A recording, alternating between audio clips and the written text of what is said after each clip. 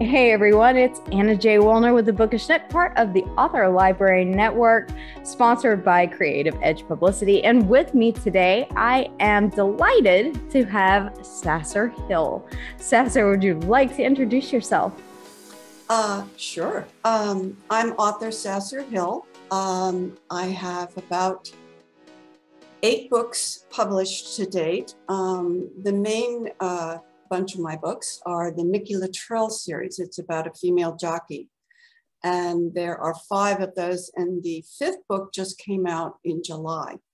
And that's called Shooting Star. And it's a fun story because it takes place at Santa Anita Racetrack.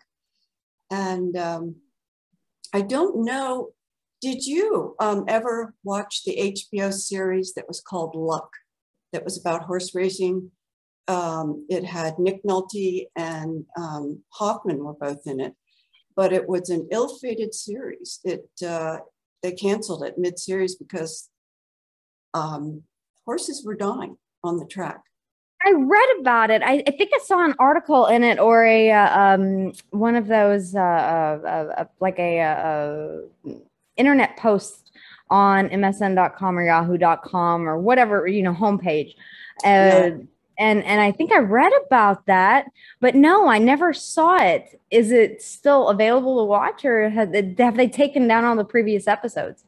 I can't answer that question, but what I do know that was really interesting was I wanted to write a story about another movie.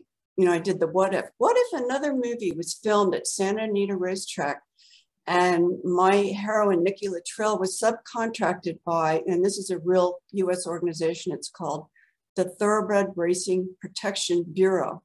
It's the TRPB. And she will be hired, or she has been hired, to protect the racehorses, because the TRP's mission is to protect the integrity of horse racing, which is not always that easy to do. I mean, there's a lot of crime, because anytime you have big money, you have big crime. So they don't want another fiasco to happen. And I was so lucky. I have contacts in Maryland racing, and the gal that I knew in Maryland put me in touch with the point man who dealt with HBO when they filmed the series Luck. So I went out to California and I met with him. He gave me a beautiful lunch and they toured me around. And he said that what they did was they didn't know what they were doing. They didn't know anything about horses. And they would film a race scene. And then the director, it wasn't quite right for the director, so they would film it again. And they were just running the horses into the ground, and they started dying. So Nikki's there to make sure nothing like that happens again. But of course, in the first chapter, a sniper takes out one of the crew. So, and then there we go, the murder mystery. And it's a kind of a thriller too. So it was fun. It was really fun to be able to go out there and see everything. And I had been there before. I had been to the races a couple of years earlier than that. So I kind of understood Santa Anita and what it's like, and all the pageantry and the horse races and all the thing that every track has the same ingredients, different amounts at different tracks. So we have the Sam Houston racetrack here in Houston. And I've been a couple of times, although not recently, but I've been a couple of times. But I grew up, as we were talking earlier, I grew up in East Texas on a cattle ranch, and I did barrel racing for a number of years. And we had cutting horses that it's very different type of, we were talking earlier, there are a lot of different styles and types of writing, or what you can do, like English style writing, which is what you grew up writing. And then for me, it was Western and rodeo. And that's so cool. which the rodeo life is interesting. And then you have thoroughbred racing, which is an entirely different ball game. And then So, the show world with the dressage. yes. I mean, that's a whole nother, I don't know anything about dressage. I mean, I know so much about horses, but the thoroughbred racehorses. I don't go in for dressage. I like barrel racing because there's a lot of action. The dressage horses to me are always like contained. And danger. Well, they're contained, so they're not allowed to, I just like to get on a horse and go. I know, me too. Me too. That's the best part of it. And yes, with dressage, it's more pageantry and gait and the way that the horse is able to. And there's a lot of big money in that as well because of the prestigious. Think of it like the AKC awards or something like that for dogs. And it really showcases the breeding history of the horse and their lineage as well. And a lot of big money is paid for actually, I'll just go ahead and say for breeding rights, shall we say, or access to that genetic material for further generations, depending on, and in the racing world as well. Is that right? Well, in the racing world, the way the thoroughbred registry works is you have to have a live breeding. There's none of this artificial insemination. Oh, yeah, you have to have a live breeding. Okay. So that makes it a little harder because you've got to haul your mare. She has to be just in season, right? It has to be just the right moment, and then you take her to. If you have the money, you send her up there a month before and just let her stay there and let the vets there keep her, watch and then breed her at the right moment. But if you're trying to save money, you have your vet come to your farm and look at her and say, well, I'd get her up there tomorrow if I were you. And you're like, okay. And you try to book the horse in and you stick them on a trailer and off you'd go. And sometimes you had this year's foal at the side of the mare while you sent her off with the foal to get bred again. So it was a pretty scary business sometimes. You're driving around the country with this trailer full of everything you have. It's every bit of money you've got is in that trailer. So you just I have to ask woman to woman. So you can back up to a gooseneck trailer. Yes. Find it so amusing whenever I tell them that that's how I learned how to how to use my mirrors whenever I back up, because whenever you back up to a horse trailer or a cattle trailer, or whenever you're backing them up and you're attached, you have no frame of reference at all with this giant trailer behind you. So I tell people, did you know that there's a difference between backing up, by turning over your shoulder and looking, and backing up with mirrors?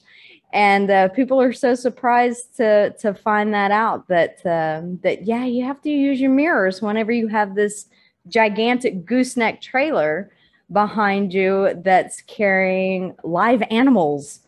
Yeah, and some of them are very expensive live animals, and you very true. So careful. I did get to a point where when I got older, I thought, I'm not doing this anymore, because I had a couple of incidents on the highway that were not pleasant. And I had this great big yearling, and I had him in the trailer with an old mare to keep him company. And I was taking him up to a farm where they would prep him for the yearling show. And I don't know what happened. I'm going down the highway, and all of a sudden the whole trailer's going wonk, wonk, wonk, and I'm getting shoved around the road. And thank God there was a huge flat medium strip. And I just slowed down and pulled off. And I remember some guy went by and he went, Jesus Christ, because I had been going back and forth in front of him on the road, but somehow or other they had just torn the whole trailer inside. They'd torn it all up, but we kind of patched it together and got the horse up there. So those kinds of things are scary. And because I've experienced those kinds of things, and I know the fear that you can have when things go wrong, it makes it easier for me to write. I know in one of my books, I have a scene where a horse erupts in the starting gate, or won't go into the gate and rears up and falls against the gate. and crushes the jockey. And that's how my heroine gets the ride. And it's a terrible way to get a ride, but she gets the ride. So, you know, just all those experiences, you just wrap them right into your stories. It's wonderful. That was my next question. How has this past experience worked its way into, did you I mean, every book that you have is equine based or has an element of it in there. So what came first, the horses or the books, the chicken or the egg? The horse or the carriage. Right, the horse or the carriage. That's a better one. I always knew I could write. I was good. That was my bailiwick. The one thing I could do that I'd always get like an A is if I did some sort of creative writing. But I think we talked about this before. I never believed that I could be an author. You know, that was beyond anything I would be capable of. But I finally wrote something. I remember we were in the 5th grade, you know, just little kids, and the teacher asked us to write something. So I was completely addicted to all of Walter Barley's Dick Francis books. Walter Barley's Black Stallion books. And I wrote a little scene about a boy in a trailer with a racehorse, and an old man was driving, and something was wrong. I don't recall what it was, doesn't. But the teacher liked it so much, she made me read it out loud. You know, I don't want to read it out loud. But anyway, I did. And a couple of little hands went up. And I thought, what? And they said, what happens next? And that's when I knew I had something, because, you know, if you are reading my book and you don't care what happens next, you're going to close it. It's done. Forget it. So then I had an idea that maybe I had something. So, but, you know, my first book wasn't published until 10 years ago, because I spent all that time being a marketing manager and a meeting planner. I used to plan meetings in DC and hold luncheons on Capitol Hill and all this stuff.